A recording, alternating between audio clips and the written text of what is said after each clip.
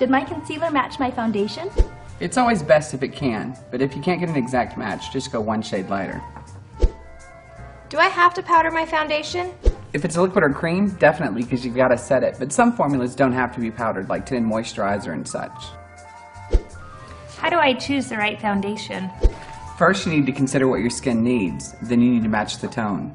Make sure and try it on your skin first, and you always want it to match your neck. I cannot find an exact shade of foundation. It's either too light, too dark, so which do I choose?